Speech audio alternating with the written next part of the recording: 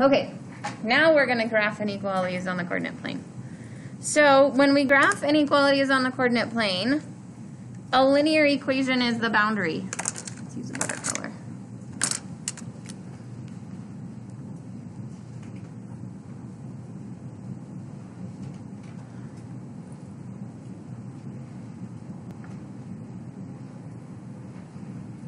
We have a solid line if the points on the line are included, meaning it has the equal to with it. So if it's a greater than or equal to or a less than or equal to it, we're going to graph it with a solid line.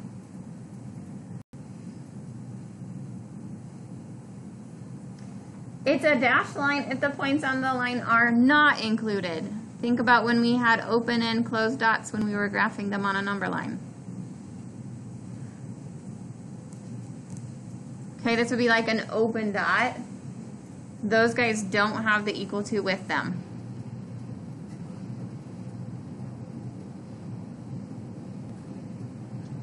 All right, so when we graph it on the coordinate plane, is the boundary going to decide is the boundary solid or dashed? We're going to graph the line, and then we have to do some shading. So right here it says test a point not on the boundary. If the inequality is true, shade that region. If the inequality is false, shade the other region. I'm going to show you a trick here in just a second for it.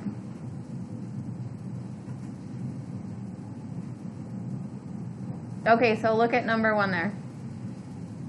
It says graph x minus 2y is less than 4. So, two things are going on there, right? First of all, do you remember what form that's in? Standard form, right? I got the x and the y on the same side, the constant's by itself. If we were going to graph this guy in standard form, what would we use?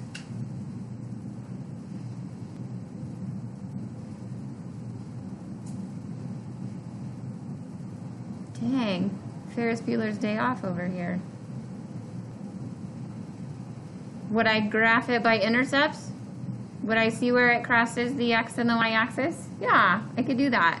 What's another way I could graph this guy? Matt? Yeah.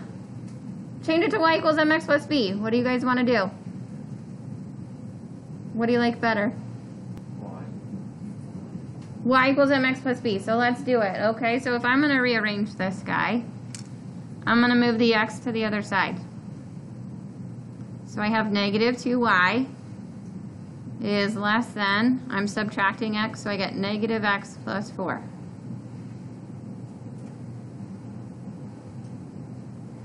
Now what? Go for it, JJ. Divide everything by negative 2. Okay, and what do I have to remember to do when I divide by a negative and I have an inequality? Flip the sign. Flip it. Awesome, thank you.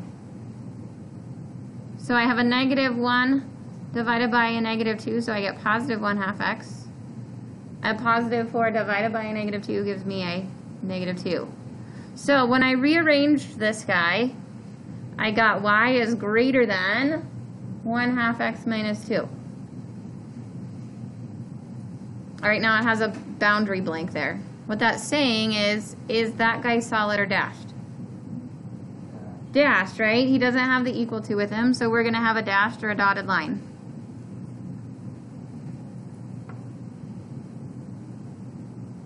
Okay, so now let's graph that line. I'm going to start at negative 2, and my slope is 1/2. Rise over run. Up 1, right 2. Bless you. Remember, I'm doing a dashed line, so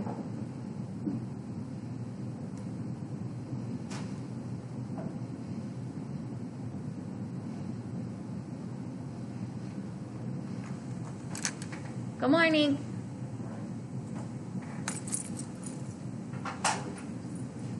Thank you.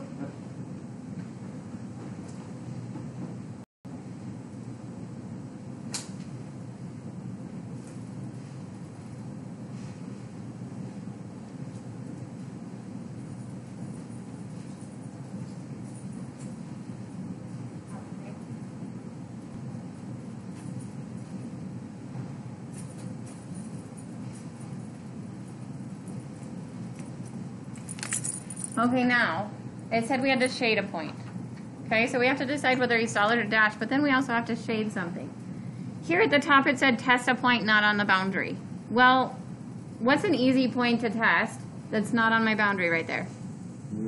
0, 0, right? So if I were going to plug 0, 0 into this equation, and if I plug it into the original or this one, it doesn't matter, as long as I've rearranged everything correctly. But if I plug 0, 0 into this guy, I get 0 minus 2 times 0, or 0 is less than 4. Is that true? Yes. So I want a shade to include that point.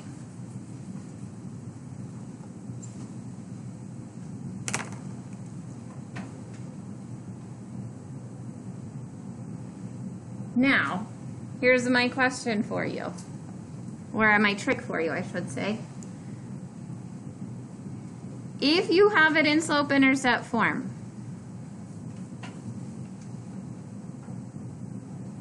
so if you have it in slope-intercept form, if it's a greater than or a greater than or equal to, you're going to shade above. I want things that are bigger than my line. Does that make sense? I want things that are bigger than my line, so I'm going to shade above. If it's a less than or equal to, I'm going to shade below.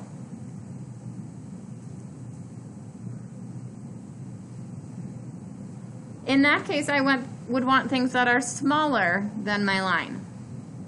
Does that make sense? So you can test a point if you want to, or you can use the trick, as long as it's in slope-intercept form. Okay? Would that work over here? No, because we had divided by a negative and it switched it. Does that make sense? So it has to be in slope-intercept form in order for you to use the trick to shade. Okay? All right, do you want to see how to do that on your graphing calculator? And yes, your calculator will shade for you. So, grab your calculator.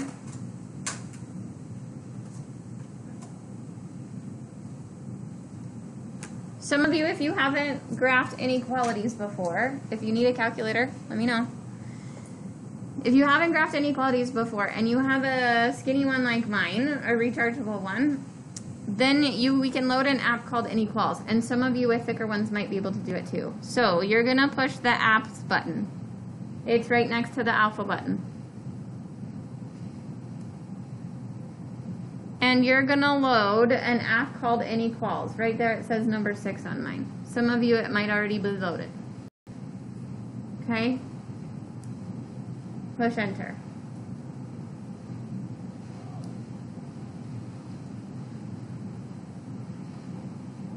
All right, now, it may not have gone to your y equals, but in case it did not, go hit y equals right there, right below the screen.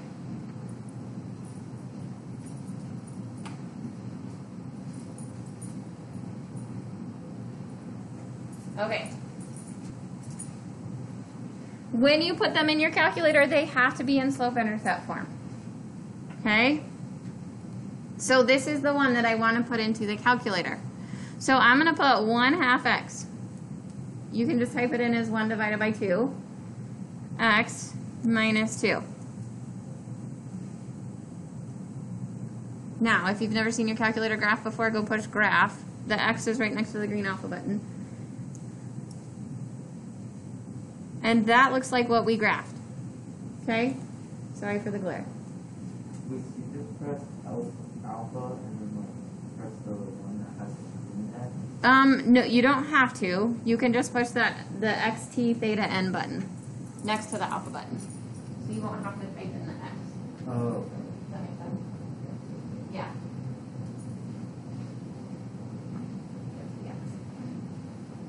It's right next to the green alpha button.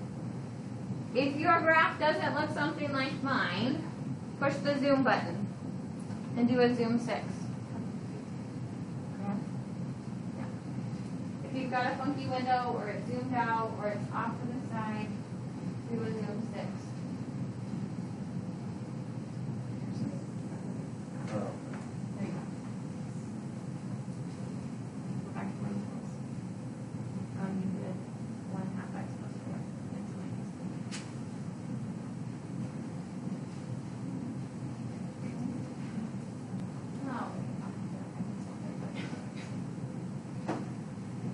bet.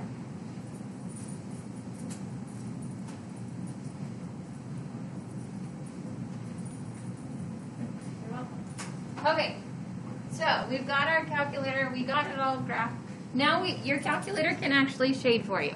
Okay, like I said, if you've got a funky window, say you see something on your graph that looks like this, it's like scooched over like that, you can do a zoom 6. Zoom 6 is standard, and it'll get you back to a 10 by 10 window. Okay, always.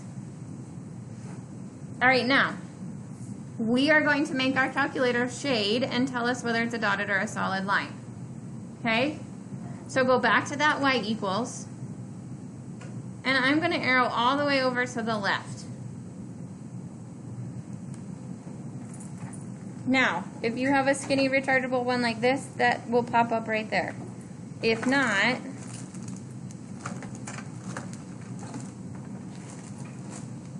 we'll have to talk about how to change it. Okay? I will show you. Alright, so you can change the color if you want, but see how this guy right here, I arrowed down and he's blinking on the equal sign. You can scroll through to change it to what we want, okay? There's a less than or equal to, there's a greater than. That's the one that I want. So now I'm going to push enter, and as you notice, it has a dotted line with it, and it's shading above it. That's what we want, a dotted line and to shade above it. Push OK. It changed it here, and now I'm going to push graph. Yours might look a little bit different, Amelia.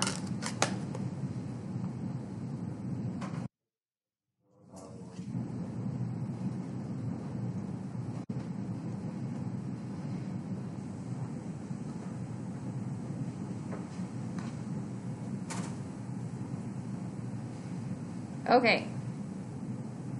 If you scrolled over and you didn't get it to show up like that, if you scrolled over and these along the bottom popped up, is that what yours did, Amelia? You're going to hit the alpha button, and then you put, I think it's alpha. Hold on, let me try it. Yes. You do alpha and then which one of the ones that you want. So this one we would do alpha and then window. Yeah. Chloe, I will get it loaded for you. Okay, so we'll take. And then when you push graph, you should see it shade above with a dotted line. You see that?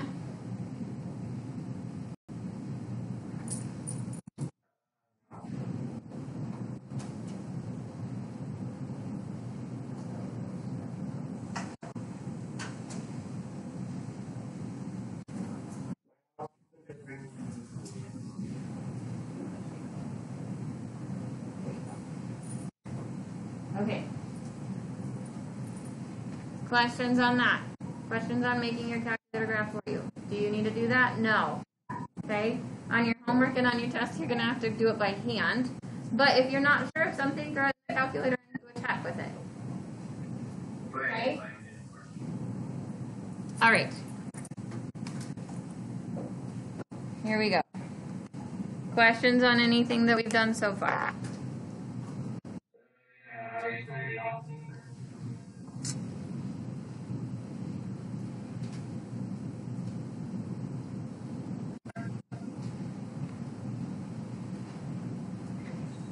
All right, number 2 there says the SAT has 2 parts.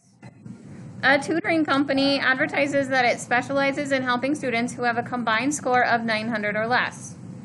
Write an inequality to describe the combined scores of new prospective clients. So as we know, there's 2 scores, right? So there's a math score and there's a verbal score, or your language score, right? Your English score and your math score. So we need to write an equation, an inequality, to talk about that. How could we do that?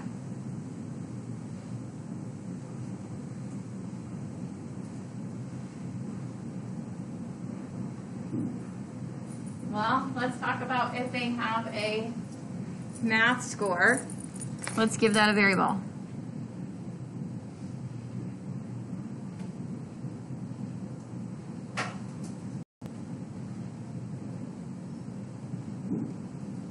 So if X is their math score, and Y is their English score,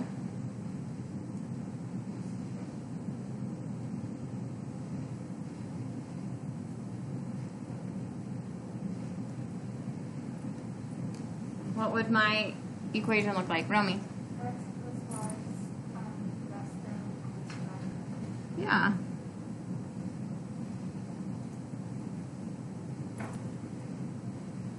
Okay, so if I were to graph this guy, what would my boundary be? Solid or dashed? Solid, right? All right, now they gave us a graph there, and it doesn't have anything labeled, right? Can you get a negative score? No. So would it make sense to graph anything that has negative values on it? Probably not. So let's start at 0, 0.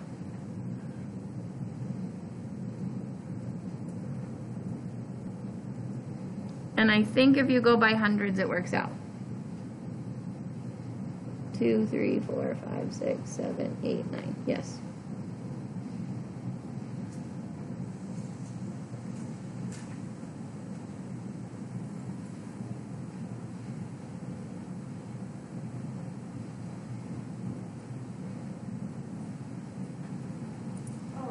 Hello. Welcome.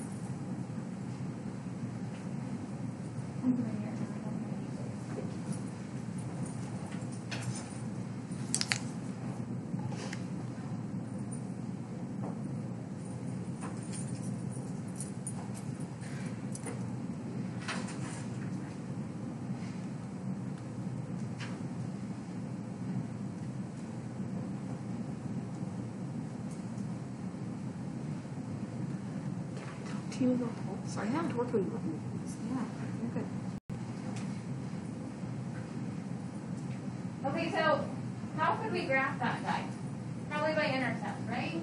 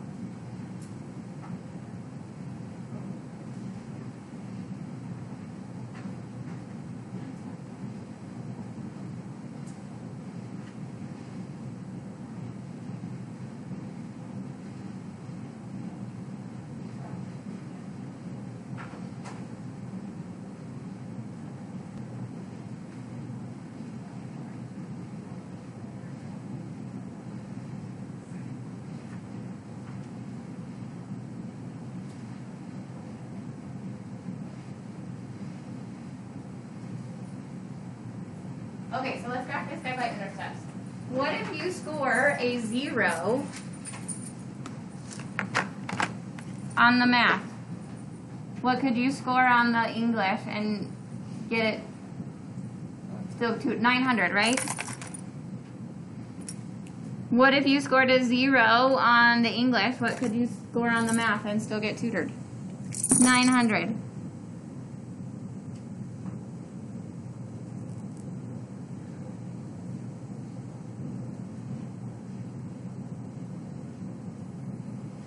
And where should I shade? Below. Thank you for your patience today.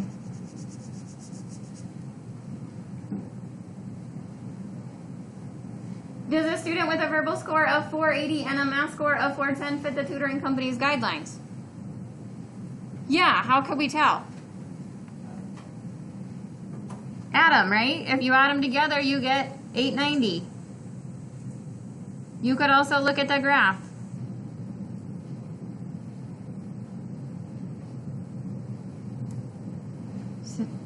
Okay, here's 480 on, oh wait, an English score of 480. So that's about right there. And a math score of 410 would be like right there.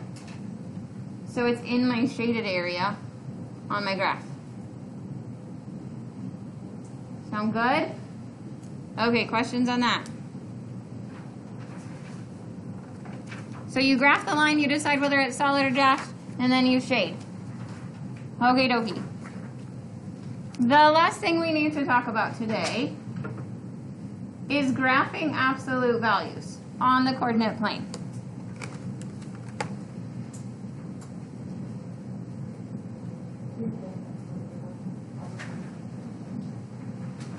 All right, so if you notice that there, what do you know about absolute values? They do what? They make things positive, right? So if you think about this guy right here, y equals absolute value at x. So the absolute value of x is just a line that goes like this, okay?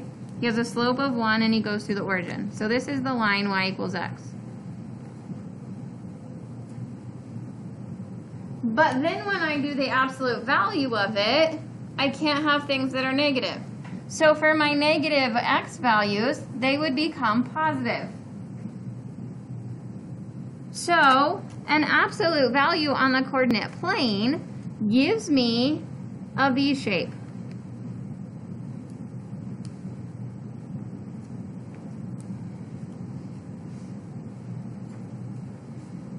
Okay? It took all of these negative x values right here. If I plug negative 1 into that, negative 1 becomes a positive 1. Negative 2 becomes a positive 2. Does that make sense? So you'll see a V shape anytime you graph an absolute value. All right, now I'm going to use my calculator to show you some things.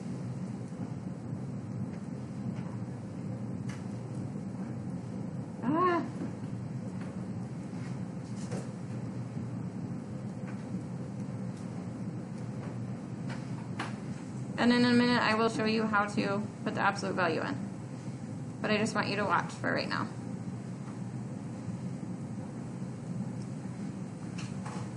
Okay, so when I throw that guy into my calculator, there's what happened. Okay, I graphed the absolute value of x. I'm going to call him our parent function. Now we're going to move things around. Okay? What do you think happens when I put in minus 3 inside that absolute value? Go ahead, Romy. Romy says down. Anybody have any other predictions? JJ, what do you think? It Switches switches to x plus 3. to x plus 3. Those are all good guesses. Oops, I hit the wrong button.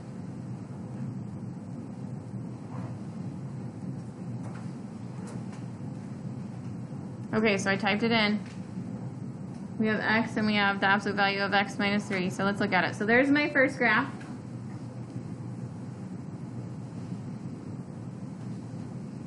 It moved it to the right. It did the opposite of what we sort of, think it might do. So it moves it along my x-axis. Now, think about when we were doing the absolute or the number lines, right? And we started over at 51. Remember that problem where we started at 51 and we had to move it back to the origin? We had to move it back to 0. We subtracted 51, right?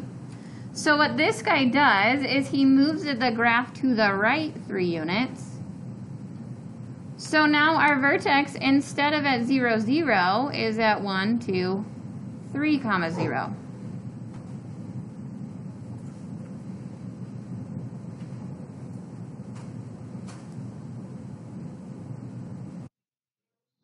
I still have my V shape. Think about what happens when I plug in 0. 0 minus 3, so that's a negative 3. The absolute value of negative 3 is positive 3.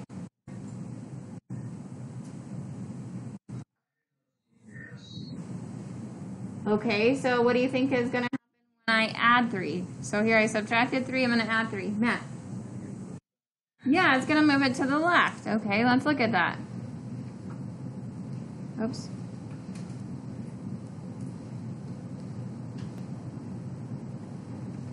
Oh no! Did I push a button?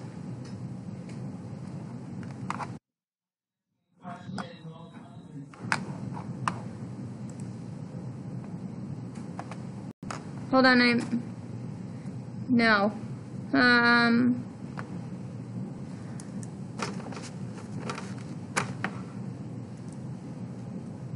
Okay. Can you guys hear me? Okay, there you are, Colden. Sorry, guys. Can you also do this on the calculator? What was your question, Colden? The absolute value on the calculator?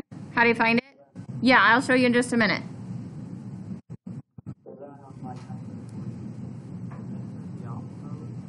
Yeah, I will show you how to type the absolute value into your calculator in just a second, okay?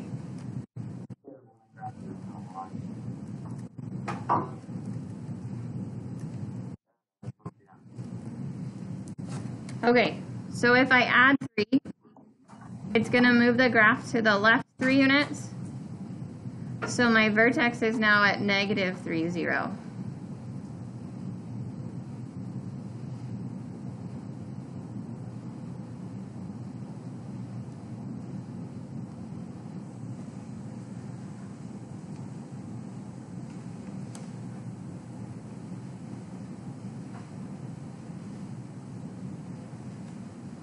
Okay, so that was inside the absolute value. What about if it's outside the absolute value?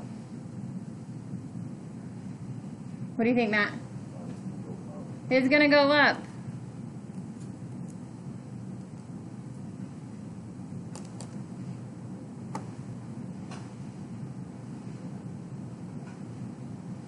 There's the original, my parent function, and it did indeed move it up. So when I add 3 outside the absolute value, it moves the graph up 3 units. So my vertex is now at 0, 3.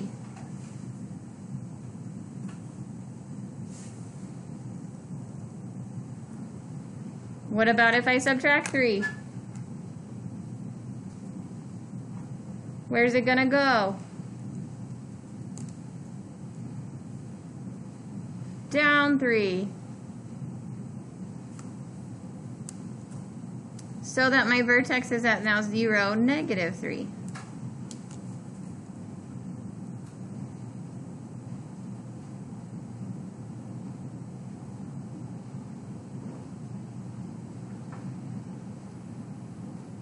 So we have a whole family of graphs. When you move something around like that, we call it a family of graphs. So my parent function is the original one with nothing happening to it.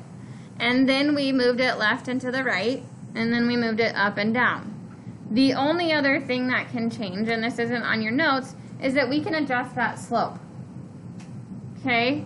So we can make it fatter or skinnier by adding numbers out front. So say I give it a slope of 2 times the absolute value of x. Watch what happens there. So there's my original, my parent function. I adjusted the slope. Okay, I made that v skinnier by making him a 2. I could make it a negative 2. Oops.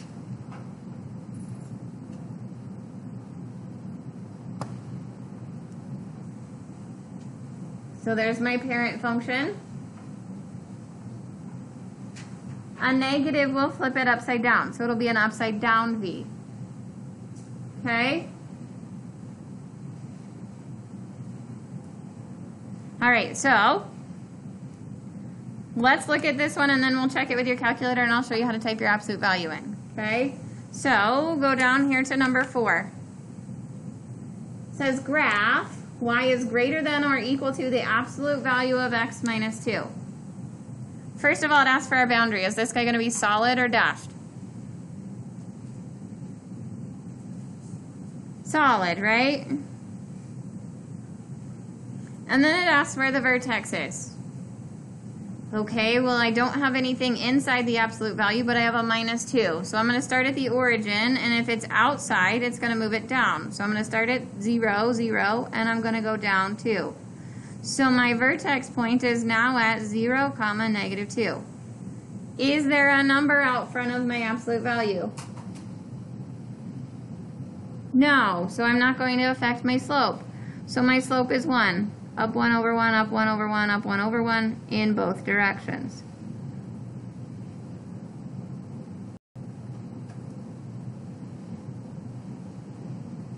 Now, with absolute values, it gets a little trickier. I want you to think, you still think above the line, but do it in half at a time. So this guy is a greater than, so I want things that are above. I want above that line and above that line, so I want inside my V.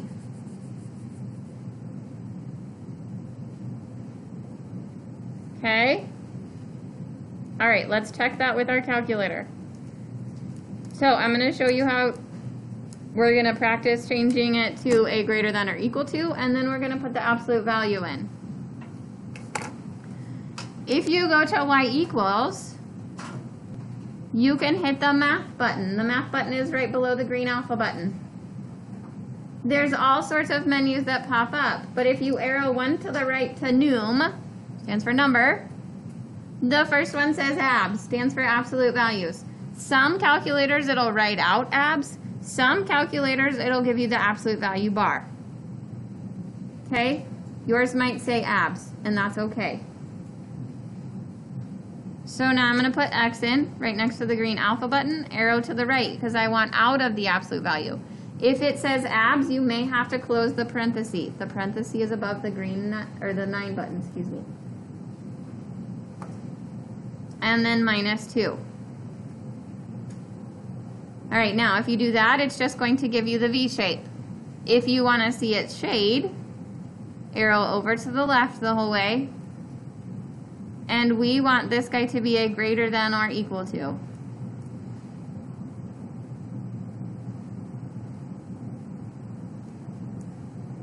And then push graph. How do you get the greater than or equal to? Because I couldn't find that. It's not on mine. Did you load the Inequalities app, JT? No. Okay. You might have to turn your camera on and show me your calculator, because I don't know which calculator you have. I can see I-84 plus. Oh, okay. Is yours rechargeable and skinny like mine? Okay.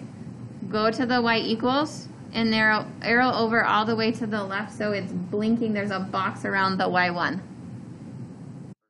Push enter. Did it pop up like that? You can change the color and the style?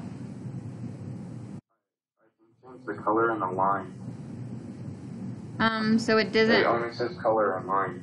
Okay, so it doesn't have like where you can change it there? Okay, go hit the apps button. It's right next to it's diagonal from the green alpha button. It says apps. And you're looking for one that says Inequalities on it. Do you have one that looks like that? Push enter there. Yeah, I got it. Okay, that it should work now. JJ. How do you put an inequality sign in a absolute value sign on there? So you're in y equals, right? Hit the math button. It's below the green alpha button. And then arrow one to the right where it says num. And the top one will say abs.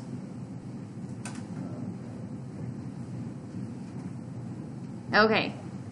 Any other questions on graphing?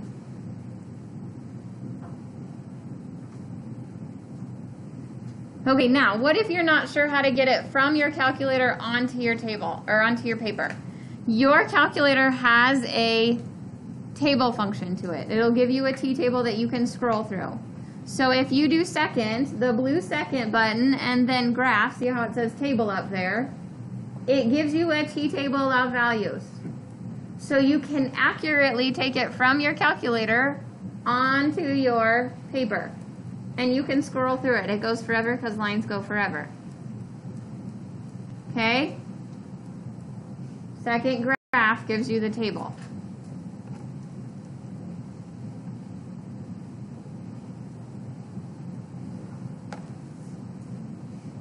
Okay, let's do one more.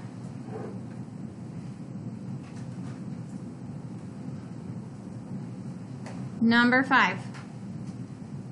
Solid or dashed? Dashed. Perfect. I have an absolute value. I have a -1 inside the absolute value. Which way is it going to go?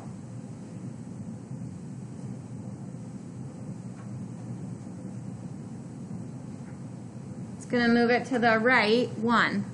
Okay, so if I go to the right 1, and then the 2 outside the absolute value is gonna move it up 1. So I start at the origin and I'm gonna go right 1 and up 2. There's my new vertex at 1, 2.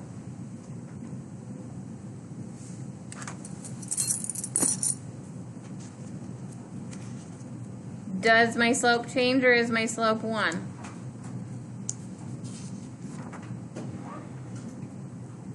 There's no number out front, so it's 1. So I'm going to go up 1 and over 1. Remember, this guy is dashed.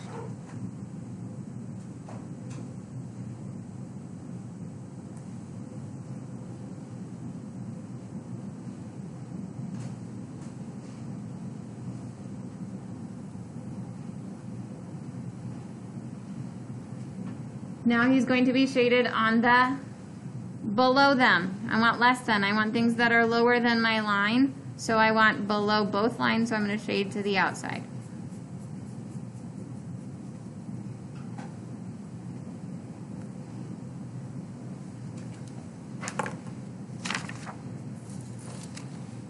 Okay, questions on all of that?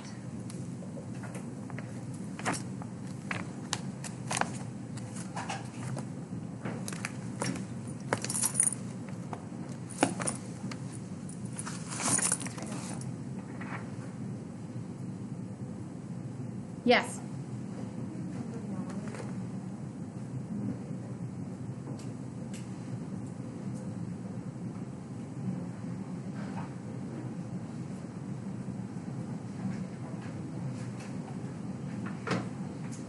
Okay, let's look at your worksheet.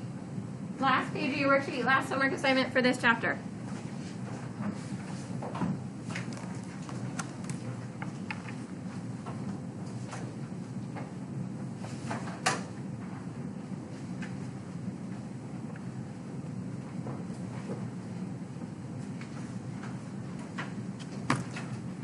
Let's look at number 1 and number 2, because those ones can tend to be a little bit more tricky.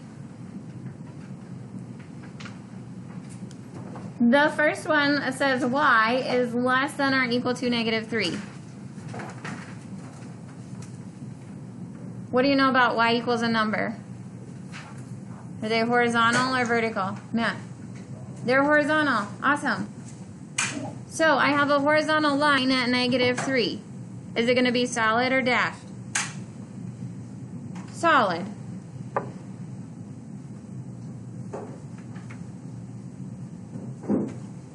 And then I have a less than, so where am I going to shade?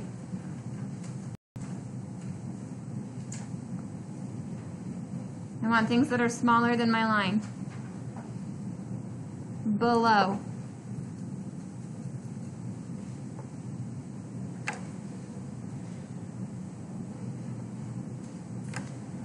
Okay, number 2. If y equals a number are horizontal lines, then x equals a number are vertical lines. Do I have a solid line or a dashed, I can't talk. Dashed, that word, line at +2. Dashed. And now I want things, this one doesn't have above or below, but I want things that are bigger than 2. To the left or to the right? To the right, we want things that are bigger than 2. Okay, now, for the rest of them, number 3. If you graph it with intercepts, that's perfectly fine. Just be careful how you shade. Okay? You can only use the above and below if it's in y equals mx plus b form. Same with number 6. So you're going to decide whether it's solid or dashed, and then you're going to graph it and then shade it. Number 8 and number 9 are the only 2 with absolute values. Okay? This one's moving your absolute value down. This one has a negative, so he's going to be an upside down V. His slope is different, so he's going to be skinnier. You're going to move him to the left, and you're going to move him down. So your vertex should be somewhere down here in this quadrant. Okay? Number 10, yes, I do want you to write an inequality for number 10, and I want you to do 10, 11, and 12. I would suggest you do this guy by intercepts. So use the cover-up method when you graph that one, okay? If they don't buy any desktops, how many notebooks can they buy? If they don't buy any notebooks, how many desktops can they buy? Again, it's a little outdated because who really buys a desktop anymore, right? So, that's your homework. Okay? Any questions on any of that? Sure. Homework's just 1 through 12, right? Yep, 1 through 12.